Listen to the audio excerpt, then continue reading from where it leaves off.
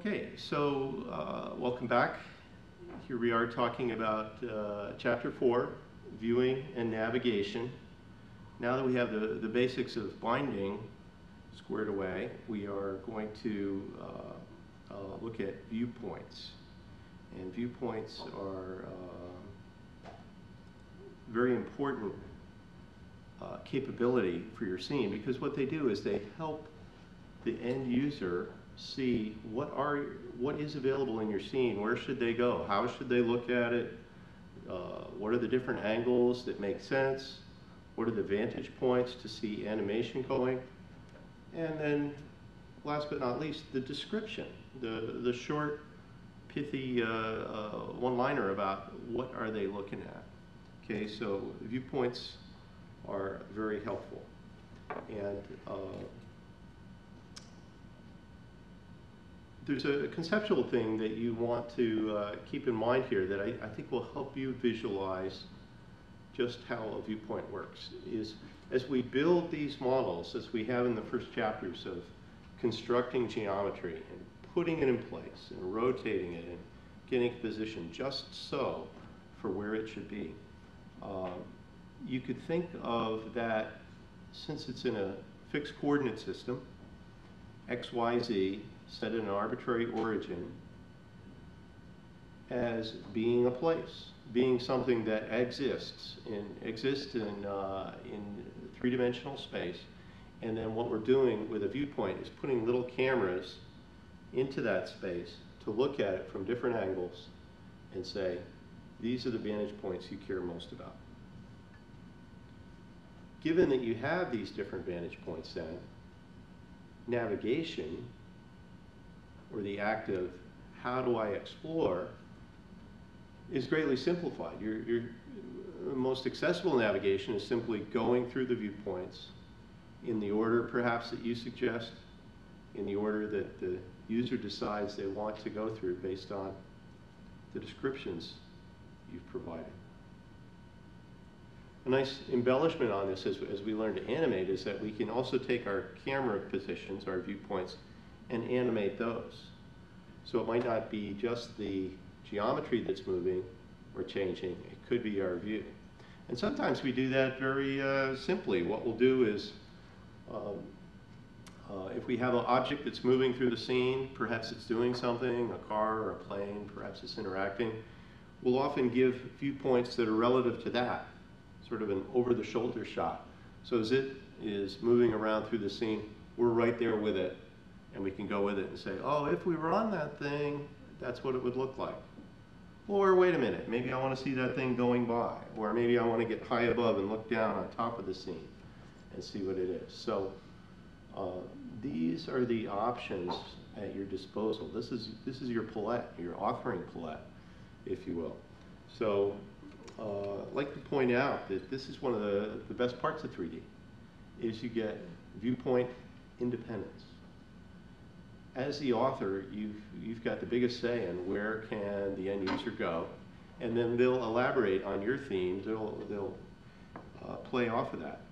It's also one of the major advantages compared to video. When you watch video, especially very good video, like last Thursday while in DC, I went to see The Dark Knight, the Batman. Has anybody here seen that? A few of you. There's a lot of pretty exciting camera work in there, and my wife always hates it when I talk about this, but it's fun to think about the camera work and what they're doing and what they're implying inside a scene. And usually you don't bother with any of that. You're just suspending disbelief. You're watching the action unfold, and they've carefully constructed every single frame that you look at to paint a picture, to tell a story. So it's almost nonsensical to go, whoa, what's over there? Or what am I missing right now? You know, it's probably some guy holding a boom mic or something like. But really, in your mind's eye, you've already filled that in, and the camera moving around is as if you were exploring a lot of these scenes. So in 3D, we're not just filming a storefront, or a fake front to a building. We're building the whole world and then saying the camera can take us anywhere we want to go. So it's very interesting to take advantage of that, because it's part of what makes 3D more powerful. Also less bandwidth if you can make it go. You know, a great video, of course, tells at least 1,000 words, but you can only see what you've been shown. In 3D, you can go somewhere else. If you do want to look at that movies as an exemplar for viewpoints, then I recommend you go a second time. Enjoy the story the first time, then watch it a second time and say, how did they put this together? Why did they take this view? What's going on here? You can learn some good insights for yours. Okay, so let's drill down into the node then. This viewpoint node, what's it talking about? Well, most obvious is position in the 3D world, and then the orientation of the camera, what it's looking at. And our default position is chosen to work well with our default geometry. You know, most of it's a meter wide. 10 meters seem to be a good distance. I guess a sphere would be a little small at a 1 meter radius, but still visible. So we always try to pick safe defaults so that if you just drop it in, you'll get something and then you can improve it. The key to the position at 10 meters out from the origin is the direction. And I guess people's natural inclination is to think that, well, if we've gone out from 0 to 10, we're moving along that z-axis, as we've described, then that would be the direction we're looking. But if you're on 10 meters out and looking out along the z-axis, you're probably looking at nothing, because if you've just built a small world and you're giving it a little viewpoint, you're not going to put that out somewhere on the z-axis. You're going to put it right at the origin, because that's the most natural place for it. That's the most repositionable location when you decide to take your model and put it into something else. So this is why the orientation field goes not along the z-axis, but on the negative z-axis, looking back in towards the origin. And since that's our default, that means that's our starting point when we change the viewpoint orientation. Okay, so this is definitely counterintuitive, because it's different than what you might expect. Everything else in transform, where you're rotating, you rotate it to the angle you want it to be. And that's based on a 0 rotation, X, Y, Z orientation at the origin. But the viewpoint is the one thing that's flipped around from that. So instead of saying, when we have an orientation value in there, what direction is it pointed at? That would be the wrong question. The right question would be is, where is my orientation shifting me from? If I've started out by looking at the origin, then my orientation change is the difference in that direction. Okay, so when you get that down, then suddenly orientation will start making a lot more sense. Otherwise, you'll find yourself, I never seem to get my viewpoint orientation right. Okay, if you're in that mode, then rethink it. You're looking towards the origin and you're changing that. Okay, now description. It's always kind of funny to me. You see a lot of people doing this, building scenes where their description field is blank. Or it just says, you know, something obscure like a coordinate or plus X or something meaningless. Every time you write a description, you should say, this is my memo to the end user. What are you supposed to be seeing right now? It's like a bookmark in that you can go there and it tells you the name of the view. And so this is why descriptions are really very important. They're really for others. It's part of how you tell the story. Okay. So some of the hints we have in here, naming of descriptions. make it understandable. If you're using jargon or abbreviations, it probably won't be understood. Okay, just around here, just here today, we have an international group in the room. You've seen it just from people in different communities in yours, where just because you abbreviate it one way doesn't mean somebody else abbreviates it that way. In fact, they'll think of it differently. So that's why we avoid that. Try to get clear. A good way to test is give your scene to somebody else. Say, you get it? Does it make sense? You could also say, did they get it without your explaining it? And they just go, oh yeah, I got this and that. Hey, I didn't know that before. What about this other thing? And then you go, oh good, they got it. The description made sense. Okay. Some people get into the business of thinking a viewpoint description is the same as the DEF name, DEF, the label on it. They're not. So you can use spaces, you can use exclamation points or punctuation, whatever you want. Make a simple sentence. And then the viewpoint list is how the browsers expose it to people. All right, now we have some more esoteric, or shall we say, lesser used fields that sometimes might be valuable. And so field of view is the typical width of a screen. And people typically don't bother with this because they just don't think about it. They don't want to.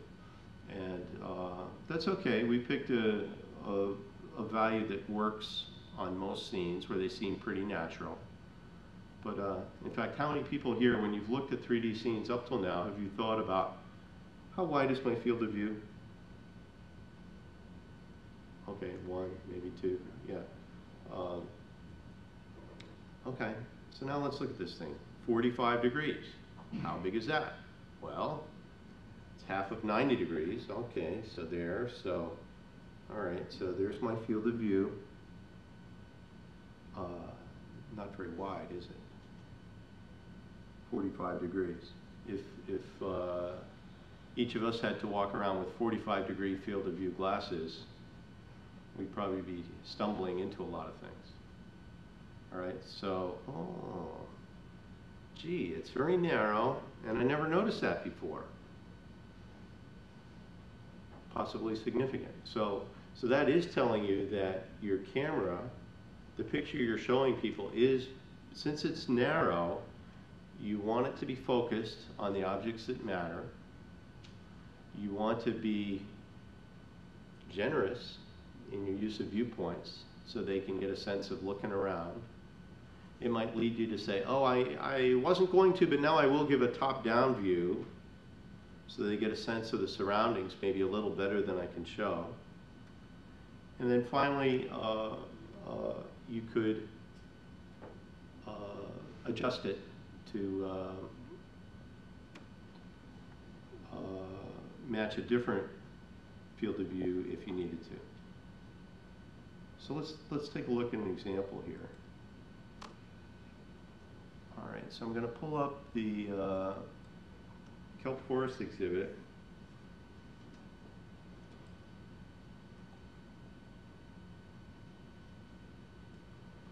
Because there's a particular viewpoint I'd like to see. And I think for now I'm just going to go right to the website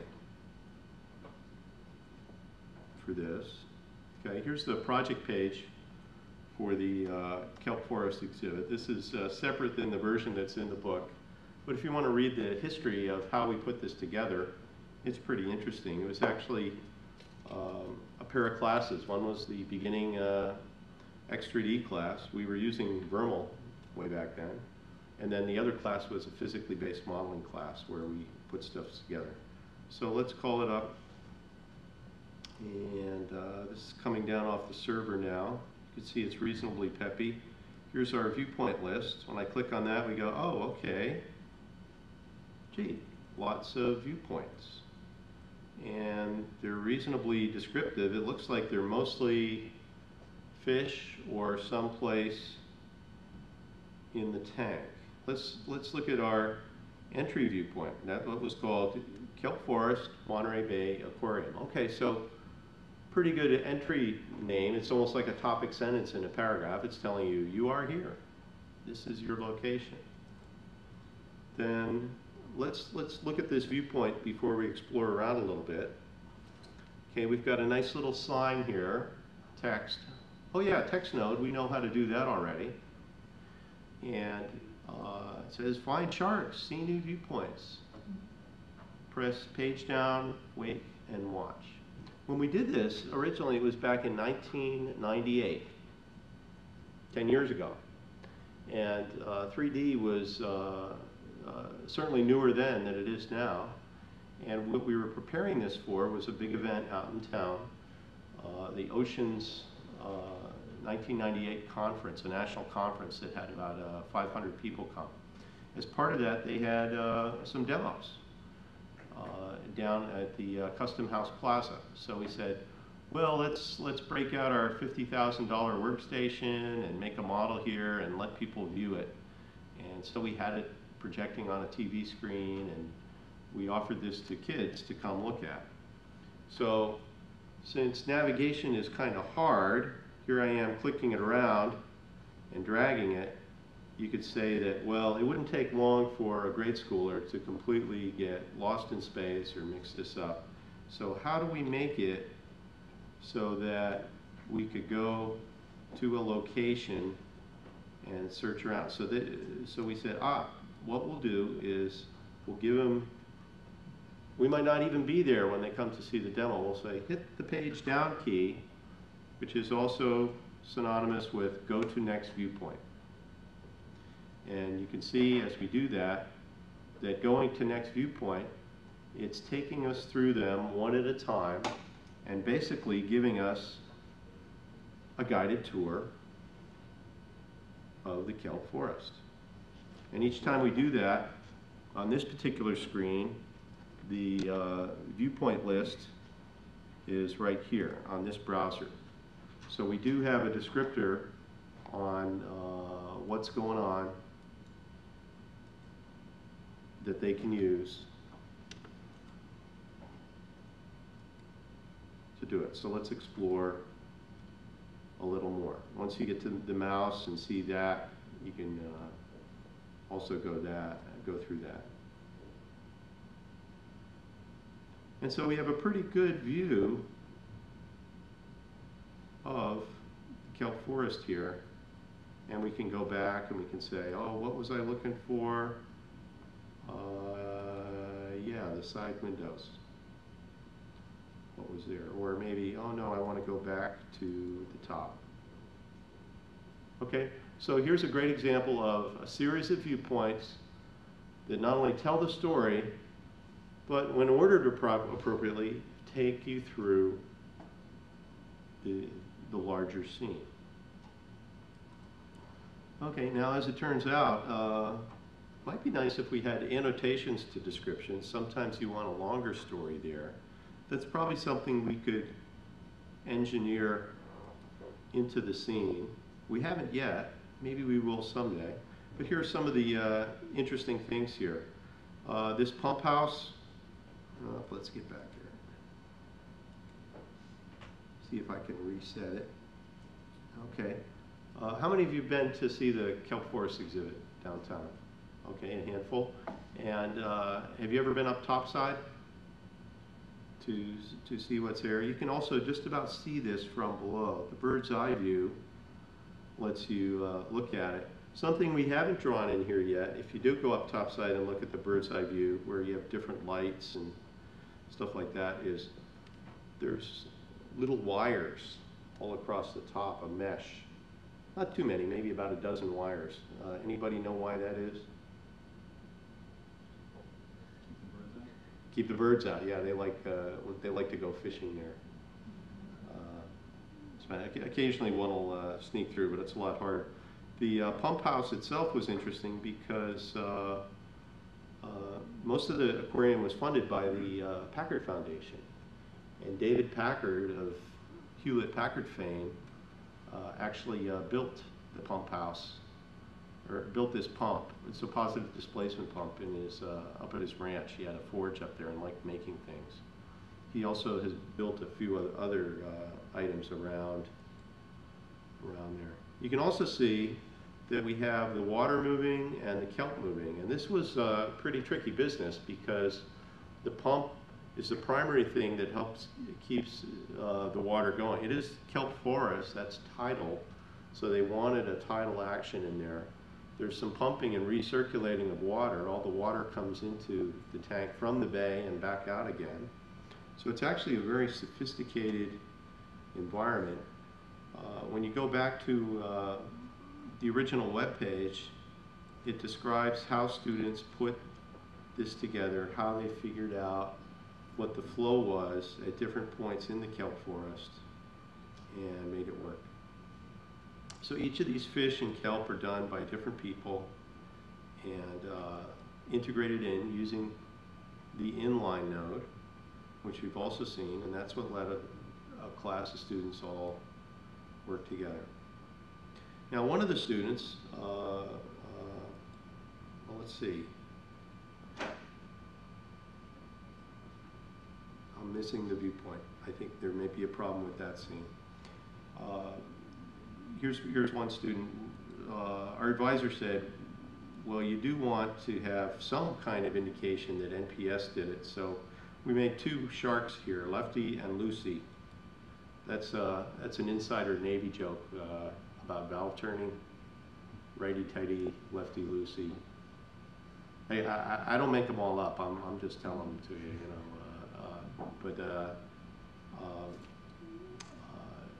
This is an image texture pasted onto some geometry.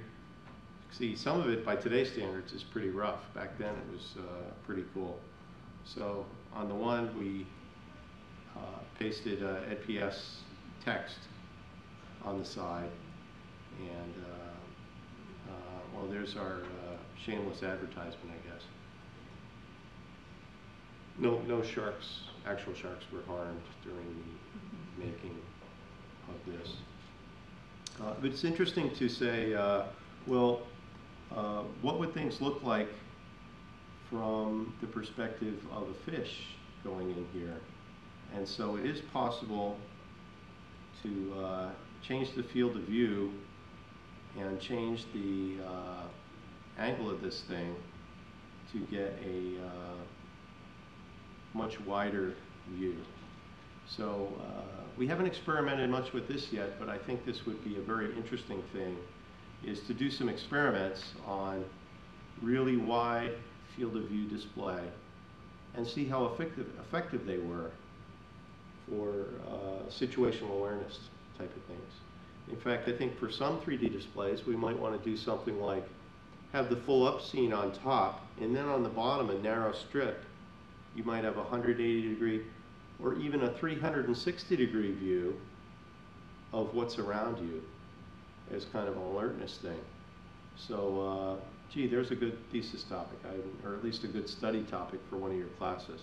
I haven't seen anybody do a formal study on that kind of thing. You can see a lot of games will put a little map in the corner, a top-down view with icons and such. And maybe you guys can do it. I can't. My high school freshman son is very good at that kind of thing. Watching the screen, seeing the little map in the peripheral vision, and maintaining situational awareness. But it's definitely a acquired skill. It would be interesting if we could show the value and the best practices of field of view there. Okay, so let's pull up our viewpoint editor then. And we can see pretty straightforward. There are all of our fields, and we got a couple of more, so let's go look at those.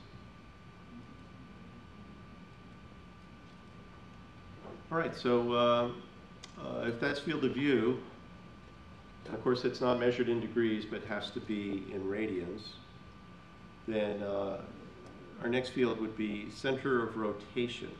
And that's for when you're in examine mode, clicking, dragging, and you're not trying to navigate through the scene, but rather just rotate the scene in place, keeping a local center and spinning it around. Now, it's very interesting. I think that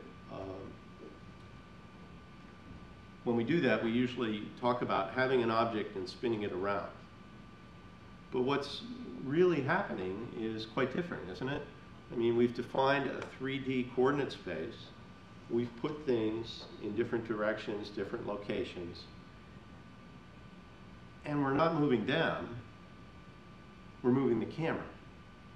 Okay? So when my object that I want to examine, I say, well, let me click and drag and rotate that, you're really not spinning the object. Instead, you're spinning the camera as we look at it from different directions. Okay, so that's a helpful refinement, a helpful definition to remember that things stay put. They don't move unless we want them to. Our camera is a moving object. So when we switch to these different modes, that's what's letting us push that little window on the world around. Okay, so that's examine mode. We also have look at, which lets you click and it will seek to something. Okay, so let's examine some of these different modes. And I'm getting ahead just a little bit here in that navigation info is where we describe these a little more thoroughly. But let's check it out. Let's just navigate on this thing. Okay, here I am in examine mode. Okay, so we can tell because of this icon right here, this browser is the examine icon. And so when I'm clicking and dragging in the scene, it's obviously rotating. And where does it look like it's rotating about? Maybe somewhere near the South Pole. It's not the center of the globe that it's spinning about, but rather it's spinning about the center of that combined geometry. Okay, so if I wanted to try a look at operation, here's the seek button here with the binoculars. So I click there, and that just shifted my viewpoint to be closer, centered on that point. Notice how my icons change back to a examine mode. So now when I rotate, we're not rotating about the South Pole anymore, but basically we're rotating about the center of the geometry that I clicked on. And the hello world text is still out there somewhere. If I zoom out, I'm using my center mouse button right now. I could also switch to fly mode and drag. That would zoom me out. Now if I go back to examine, you can see we had a slight shift in the center and it's rotating again. But once again, it's keeping our center of rotation where it was reset. In other words, not the South Pole, but the center of the Earth. Center of this little Earth model. Okay, so that's where the look at button can help you change the center of rotation. And this is also where we go, oh, okay, so we have center of rotation. Even though it changes my navigation info, we put it on the viewpoint node because the viewpoint is looking at something when it's initially defined. So that's how we can associate a center of rotation with that viewpoint. It might be quite different for another viewpoint. So that's why we kept it there. Okay, what else? Jump is a much trickier field.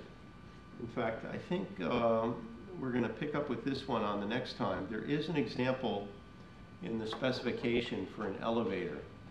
And my basic advice to you, especially when you're beginning, is don't use this field. It's very tricky. What it basically is designed to do is allow you to go from viewpoint to viewpoint without changing position. And says it sort of silently navigates you to a different offset. So if we had jump equals false, and I was looking over here at some object, and then I changed viewpoint to look at some object over here, the viewpoint would not move. We would not jump to look at the other place like we usually do, but rather we'd stay there. And the reason why is it would pretend as if you had navigated, even though your focus of attention is different, it changed your relative view so it didn't move. So when you use jump, it's usually for something that you might be under the hood secretly handing off the viewer from one viewpoint to another, but you don't want them to have a jarring experience. You want it to be a smooth transition. So in the specification, in the example I'll show in the next session, we use that for an elevator where you walk into the elevator. By getting close there, your viewpoint changes, but it doesn't jump. And then when the elevator starts moving, you move with it. Okay. So hints and warnings, you can move a viewpoint around. Sometimes if it's a little too complicated to figure out what is my orientation, just put a transform over it. Further, if you want to say, swing it around one axis and then look down, you might use the viewpoint orientation simply to get one of the rotations and then use a transform to get the other rotation so that you don't have to compute the 4-value axis angle. We have a list of keyboard shortcuts. This is one thing that we have normalized and stabilized in the different browsers where they have defaults now. Occasionally you'll still see a mess up where one will go left where the other goes right, but we've tried to get consistent. So let's leave on that point about different viewpoints, different views, sometimes look different in different browsers. Reason for this is X3D is a big spec. There's a lot to cover. What we're doing just this weekend, in fact, at SIGGRAPH is we're going to have a plug fest to see if we can't encourage better conformance, better stability among the browsers. Okay, so there's viewpoint. We'll pick up tomorrow with that jump example, and then navigation info is the next one.